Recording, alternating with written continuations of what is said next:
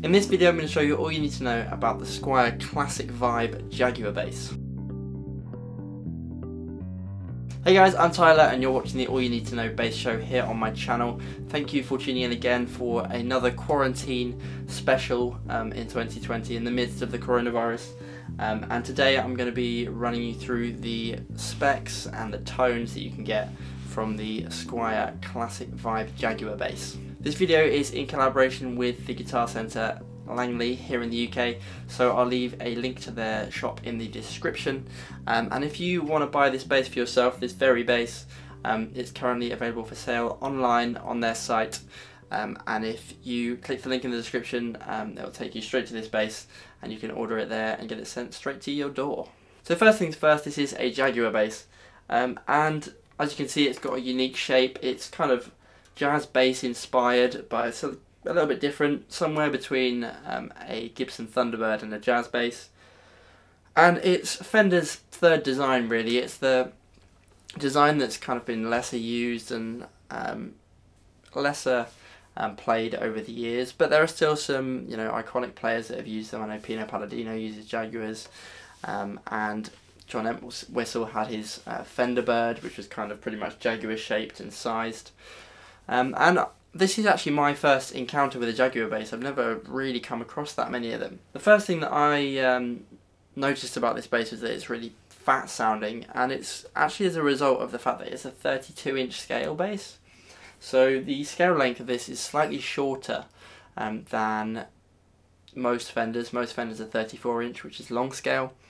And then you get things like the Mustang bass, which is a 30-inch scale bass, which is, you know, 4 inches shorter from the bridge to the nut. So at 32, this is a medium scale bass and sits right in the middle of those two, and I think it really helps the sound. It really fattens things up a little bit, and also gives you a little bit more playability. It's kind of right down the middle. It's not like a short scale bass. I find I kind of whiz around on it constantly, and it makes me overplay really. I didn't really notice at first that this was a 32-inch scale, but it's, you know, it feels quite a lot like a 34, but tonally I think it's just a little bit fatter and it's a little bit easier to play, particularly if you're doing chordal type things high up the neck. You can just get around a little bit easier, and I quite enjoyed that. So what I'm going to do is run you through all the other specs of the bass, and then do a little bit of playing, just soloed, and talk about some of the interesting features and things that I think you should know about with this bass, and then finish off the video by giving you a head-take comparison of all the different pickup combinations alongside some drums. So I'm going to start off with the main specs of the bass for me, which is the material. So the body is NATO. If you saw my Squier CV 70s video, same body wood as that. So this is typically used as a mahogany replacement. It's slightly cheaper wood. Obviously we're looking at the lower end of the market with a Squier bass. So NATO, cheaper wood, but nice sounding, and it's got really nice figure. It's a bit weird, but it kind of looks like dog fur with this sunburst finish, which is kind of cool. But yeah, a little bit prettier than Alder maybe, and I thought that was worth mentioning. The neck is a maple neck, so traditional Fender choice of wood there for the neck. And then again, a slightly cheaper wood, a replacement wood on the fretboard, and we have Indian Laurel. This is really a rosewood type sounding wood. I think it's a little bit brighter than rosewood, and the grain isn't quite as deep on it. It's a little bit smoother to the touch than rosewood, but definitely in that kind of ballpark. I'd say if you've played a Pal Ferro bass, I'd say it's a little bit darker than Pal Ferro, but it's not quite as dark as rosewood. The other thing to mention is that it does kind of have this slightly camely washed out colour to it, but with a little bit of oil into the fretboard, that certainly helps it out. Mineral oil or lemon oil, something like that. That'll just feed the wood and give it a bit more of that classic darker colour. When we look at the electronics, interesting features here. I really like this. We have stacked knobs. So these are originally from the 62 Fender Jazz Bass, 61, 62, that kind of era. They weren't really a feature for very long, but what it does is give you independent tone control for each of the pickups. So you have two volumes, so the silver part of the knob is volume on both, and then beneath that you have a tone control for each. So the back one is the bridge pickup, volume, and then tone, and then the front one is for the front pickup, volume, and tone again. The pickups themselves are Alnico pickups, so that's a feature of the classic Vibe series. They all have Alnico pickups, which is a better material for my mind. It's slightly warmer. I really like Alnico pickups in general, and that's on both. So we have a single coil in the back for the jazz bass style pickup, and then a precision bass style pickup in the front. I think it's really important to talk about the pickups and that combination. I think having a P and a J together, it's personally my favourite combination and the one that I use the most often. Most frequently I use my Sadowski PJ5, which has obviously a P and a J pickup, and I think you can really cover a load of ground with that combination. You can turn the back pickup off and just go straight for a P bass type tone by using the front pickup, or if you want to, you can have that back pickup on its own and give that classic jazz burpy sound. I think that's probably the most essential jazz tone to define a bass as a jazz bass or a P bass. Obviously with a jazz bass you also have that jazz bass pickup in the front, but I find with a PJ you can actually, if you back off the volume a little bit, P bass pickups always come in a little bit hotter. If you back off that front pickup volume and have the back pickup on full, you can really get quite a similar tone to a jazz bass. And so for me, that's why I prefer this combination over any other. Just going to talk about some of the aesthetic things on the bass. Black scratch plate, you know, absolutely classic look. I think it looks really good with this sunburst. I think the sunburst itself is a really nice sunburst. I think it's really well done. I'm not a massive fan of sunburst myself, but I really find myself gravitating towards this, and looking at it on camera, I think it looks great. We have block inlays, so a classic 70s feature, and I love block inlays. Coming to the nut, it's a bone nut, and then on the headstock we have the Jaguar Bass logo, Squier logo as well. We have Fender classic style tuners. They are slightly fluted, so it's not too difficult to wrap your strings onto them. And then just on the back of the headstock we have the designed and backed by Fender logo, the serial number, and then the crafted in Indonesia. On the back of the bass you also have this kind of nifty Squier back plate, 4-bolt neck joint, and again on the rear really nice figuring, which I think is quite cool. Just adds a little bit of that kind of class to the bass. One thing I forgot to mention is the Fender bridge. It's a classic vintage style Fender bridge. You'll find these on Fenders all throughout the eras. My custom shop bass has a bridge exactly like this, so you're not really losing out. It's the same as you find on tons of Fender products. Always I like to talk about the neck profile. The neck profile on this is massively small. Really kind of small, slim neck profile, which I think will suit a lot of people. A lot of people love that kind of slim profile. If you watch these videos regularly, you know I'm not a massive fan of slim profiles, but I do think it works quite nicely. For me it's a little bit cramped down at the bottom because I've got fairly large hands, but it does thicken out quite a lot. It really widens out, so a very slim widthways neck profile down here, but it definitely fills out kind of to a more typical Fender jazz or P bass width. The neck itself is doesn't really fatten up particularly as you come up the neck. It just really flattens and rounds out, but it's got a really nice feel in the way that it does that. A little bit more depth just here to support the back of the neck and the neck joint. But other than that, a really slim tapered profile feels really nice. One other thing to mention that I never remember to do in these videos is that in buying this bass you're also going to get some free online lessons from Fender Play. So if you're just starting out, you're going to get that free with the bass, and it's worth checking out. And even if you're not just starting out, you have access to, you know, the library of lessons on there, and might be of some use to you. I know even at the minute they've actually offered their Fender Play service for free.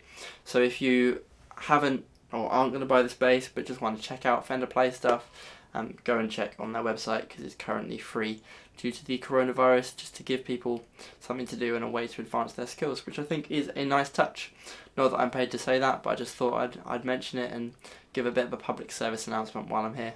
In the interest of fairness, those of you who watch these videos regularly know I always like to give kind of a little bit of criticism, and obviously this is in the lower end of the market, so we can't expect everything to be perfect. As I've always said, the cheaper the bass, the less time they have to spend on it.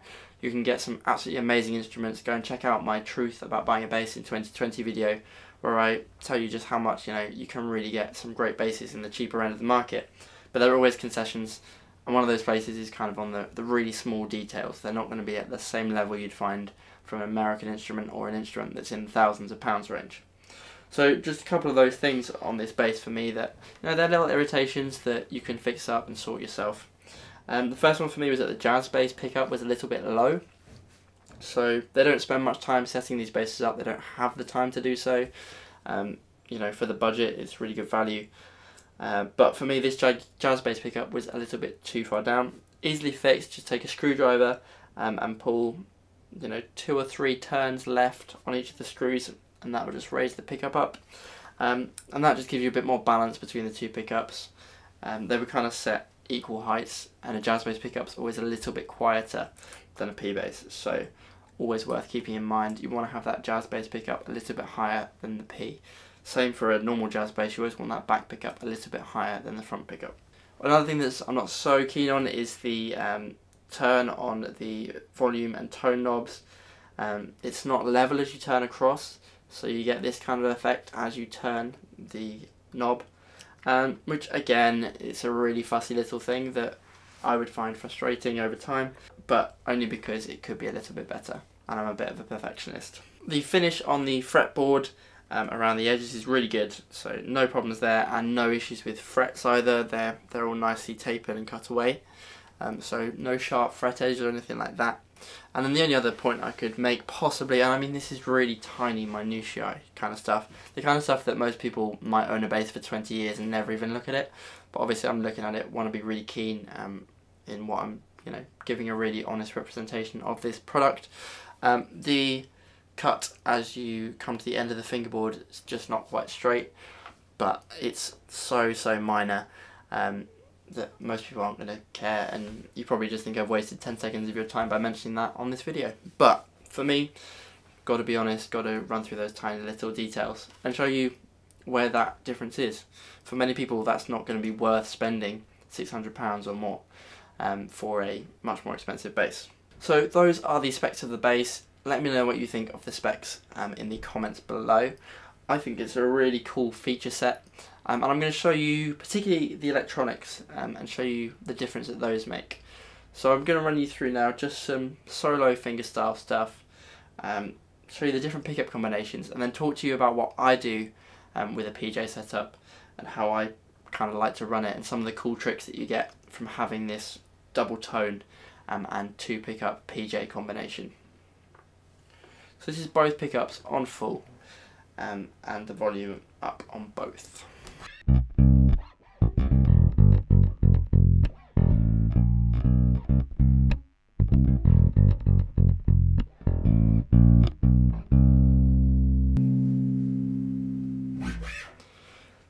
Then this is just the P pickup on its own.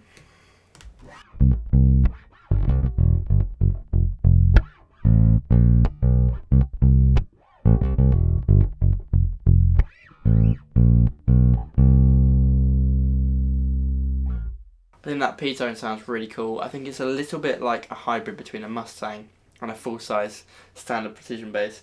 You get a little bit more bass in there from the shorter scale. It's a little bit more scooped in the mids, but still retaining enough of that P-bass nose to cut through a mix. Really cool sound, and I kind of attribute that pretty much solely to the 32-inch scale. This is the front pickup with the tone rolled off.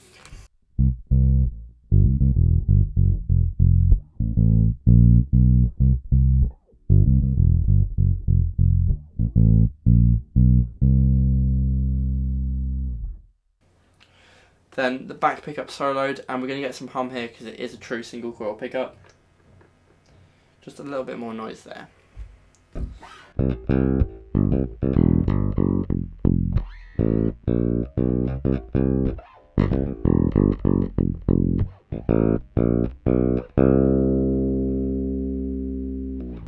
But classic J bass tone, and then roll that off as well.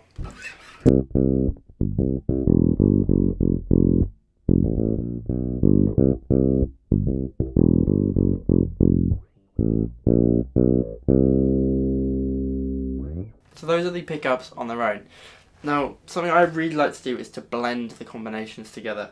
The thing with the PJ is that the P is always going to be a little bit bassier and a little bit warmer sounding than the jazz pickup. But I tend to find using them in different combinations of volume is the most interesting way to use a PJ.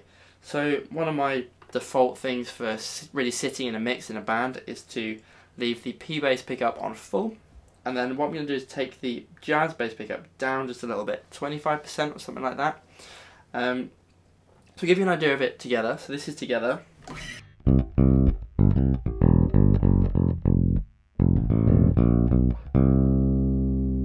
And then this is that combination I said about before, just taking the jazz bass down a little bit.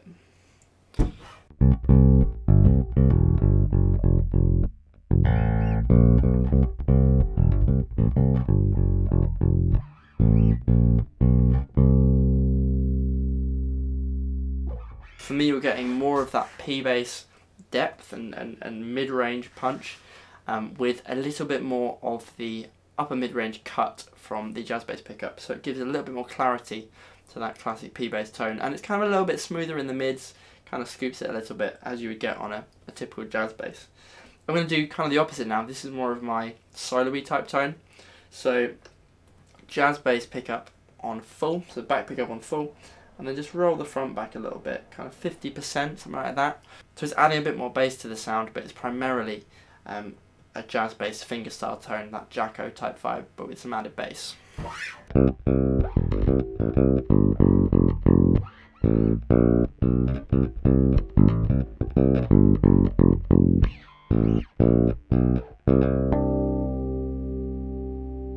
One last thing I like to do is to use the tone controls.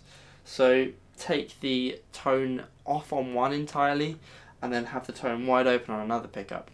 My favourite combination for that is the rear pickup to be on full and the front pickup to be tone rolled off entirely.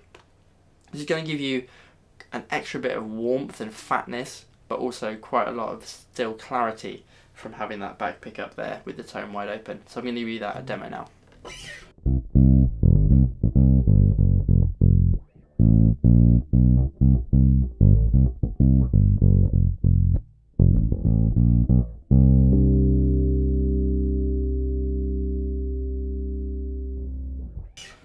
For me, that's just a real nice blend of the two. You've got some warmth and some roundness, but you've also got the clarity that you can do things like play harmonics and they're still going to ring through. So that's one of my favourite combinations when you've got the option with two tone controls.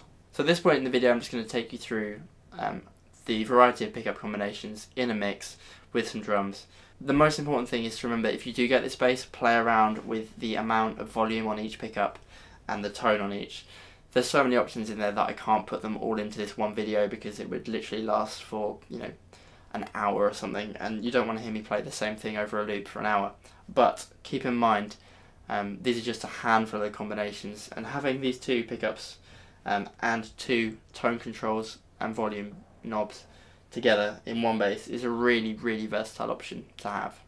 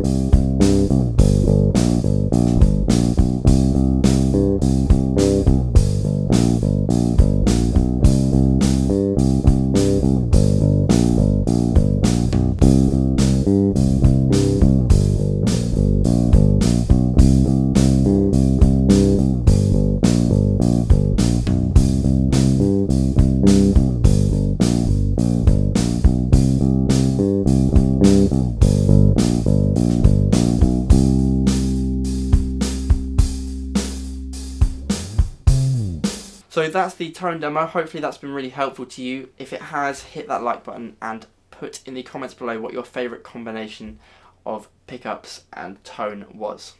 In this last section of the video, I'm just going to give you my conclusions on this bass and kind of give you an idea of who I think this bass is really well suited for. So for my money, this is the most versatile Squier bass that I have played and used so far for all the videos that I've done for the Guitar Centre. But it does have the advantage of being the pickup combination that I really like, as well as having this dual tone volume knob option. For those of you who've watched my Classic Vibe 70s precision bass video, in that video I said that the NATO body added a lot of mid-range and took away from the bottom end of the bass. And it's interesting that with this Jaguar bass, I feel like that bottom end is kind of restored by having the shorter scale. There's just a little bit more fatness in the mid-range of the tone, and the lower mid-range in particular, which I think is coming from that slightly shorter scale length. I personally find that scale length to be really, really comfortable, and actually this is the first 32-inch bass I've ever played. Somehow, I'm not quite sure how, I've never really come across them, but it's quite a rare scale length to go for the medium scale. Played a lot of short scale basses, plenty of 34 long scale, and even longer than that, Dingwalls up to 37. But 32 is a scale length I haven't come across too much. And if I'm honest, this has kind of got me really considering trying out some more 32-inch scale stuff. There's a real nice amount of fatness to it without it kind of losing the definition that you get from a 34-inch scale bass. And at the same time, the frets are still big enough and wide enough to feel quite a lot like a 34-inch scale bass. But particularly when you come up to the top of the neck, it makes playing chords and things like that a lot easier, which is something that I do a lot of. So definitely going to consider finding more basses that are in this scale length. I think that scale length also is going to make it a little bit easier for you if you are new to the bass, or you want just a bass with a kind of different sound. It's not as drastic as playing a short scale bass. There's not as much of a difference between going 32 to 34 as there is 34 to 30. And so there's not really going to have to be too much technique adjustment. So I'd quite highly recommend this if you're starting out on the bass, or buying for a younger player. You have that advantage of it being a little bit shorter, so for shorter arms or whatever, makes it a little bit easier. But it's not so significant that they're going to have to relearn everything starting again when moving to a 34-inch scale bass. I think the choice to have both a P and a J pickup in this bass, as well as individual tone controls for each, it's really great in terms of versatility. It's hard to go wrong with a PJ setup. You can solo that P bass pickup and just sit on a fat groove, you know, that typical kind of thing. But at the same time, if you want to play it with a little bit more attack, a little bit more punch, cut through a mix a bit more, you can put that jazz bass pickup on, roll the P bass off, or roll some of it off. Really, the options you have with these two pickups, two tone controls and two volume knobs, it's hard to beat in the passive world. Overall, I think this bass is quite easy to recommend for most people, particularly if you're buying your first or second bass. Hard to go wrong with this. If you want a little bit more versatility, but still with a Fender that kind of fits in, you know, a typical band look and mix, hard to go wrong with this bass. The only person I wouldn't really suggest this bass to is if you already have a Mustang PJ. It's not so drastically different that you're missing out, and you really need to have this to sit in between, say, a full-size PJ, this in the middle, and then the Mustang below it. It's just not really necessary. But other than that, if you're looking for another bass that's versatile, or you want to try out kind of the P bass tone without necessarily the P bass neck or entire feel or shape, definitely check this bass out. So that's all you need to know about the Squier Classic Vibe Jaguar bass. Let me know your thoughts on this bass in the comments below. I'm actually quite taken with it. I'm going to go play it a little bit more before I take it back to the shop. But as I say, let me know your thoughts. Don't forget to hit the like button, and if you want to see more content like this, I do this every week. Every Tuesday pretty much is my gear review day. So if you want to see more gear reviews, consider hitting that subscribe button, hit the notification bell, and make sure that you stay up to date with my channel. Thank you so much for watching. Don't forget to check out Langley Guitar Centre. I'll leave a link to the description below. And also don't forget to check out my Instagram and the Guitar Centre Instagram, which will be both below me now. And I will see you around soon.